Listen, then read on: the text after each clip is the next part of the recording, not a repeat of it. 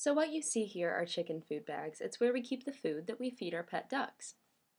Oh no, why is she cutting them up? You can't store food in that anymore. It's just gonna like splatter all over the place. Hold on. I remember this. Oh, this is me. This was me making a feed bag dress. Okay, so let me tell you how I did it. First, I traced out the pattern pieces of what I felt like could make a bodice. I drew them, and then I sewed them together. I layered them two on top of each other so that, it wouldn't be see-through.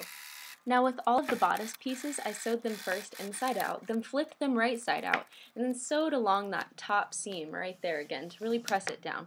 Now that's where on a normal garment I would use an iron, but go figure, you can't use an iron on something made out of plastic. It just melts and shrinks and makes the house smell awful. So yeah, I didn't see that coming, but I learned my lesson. Luckily, the sewing machine does work on stuff made out of plastic, apparently, and my bodice started taking shape pretty nicely.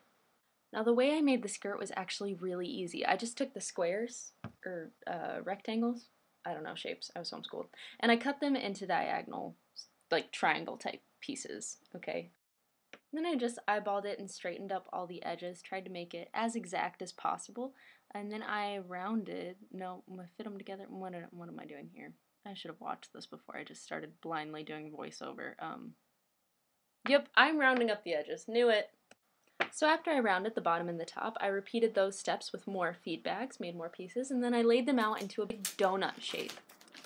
Next, I taped and sewed the pieces together two at a time. I used clear plastic Scotch tape because it's pretty hard to pin through plastic feed bags. So I sewed them together two at a time, and then I sewed the two pieces into four, and then those two four pieces into eight, and then those two eight pieces into 16, and then I actually didn't get to 16 pieces, but I just had to show everyone that I know how to multiply. Hashtag homeschool. At this point, I made a lot of decisions. I decided to do a fitting on my dress form, and I decided it had a retro feel, so I decided to go with it. And I decided to go for a retro garden party theme, and then I decided to stop eating gluten, and then I decided to make the back of my bodice a lace-up bodice. Now how I did that was I cut up a bunch of strips of feed bag, and I folded them and taped them in place on the back of the bodice in neat little rows. Then I sewed across it, because you don't want to rely on Scotch tape to hold that together. Can you guess why I'm cutting up this Cheerios and generic Cheerios box? Well, that kind of gives it away. You guessed it, I'm making a hat, because what's a garden party without a hat? I don't really know, I've never been to one, but I would assume you wear hats. I don't know. Someone invite me. So the hat had these like bumpy kinks that I couldn't get out with the iron. Yes, I know, I try to iron everything. So I taped around the edge with wire to give it some stability, and it took care of that problem. And then, then I traced the hat onto some feed bag paper and cut some edges I traced with a marker first and cut. Okay, I'm just moving too fast and I can't keep up with myself. Point is, I covered my hat in feed bag because I wanted it to look white and not like a cereal box on my head. Now in the spirit of trash, I decided to use this old orange bag net thing to make a bird cage on my hat, because what's a vintage hat without one? And if you're wondering, the trim on the hat is braided Meyer bag, and if you're wondering about those flowers you see right there, well, this was the most time-consuming part of my project. I cut a bunch of feed bags into strips, then I folded them and stapled them into place, and I made over 200 of these. I really wanted to look like a garden threw up on me.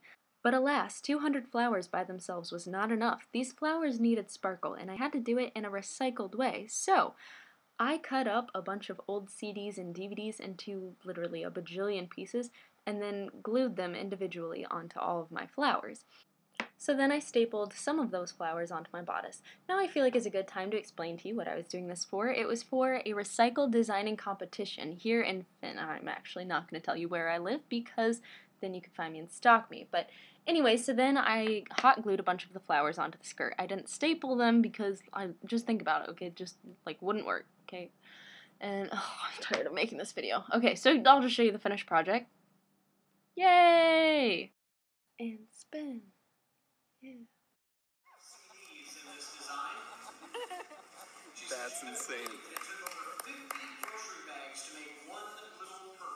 There were some other things that I made, like my jewelry, shoes, and purse that I didn't put in the video because I really just wanted this to focus on the dress, and I felt like it turned out pretty good. There were definitely some major downfalls, like the fact that it was extremely noisy when I walked around.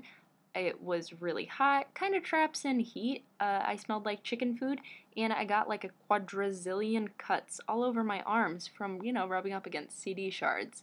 But it was worth it because I was able to win, and I got in the paper, and it was awesome, and my parents were finally proud of me, and they put me on the fridge. But, my parents were already proud. My parents are good. I have good parents, but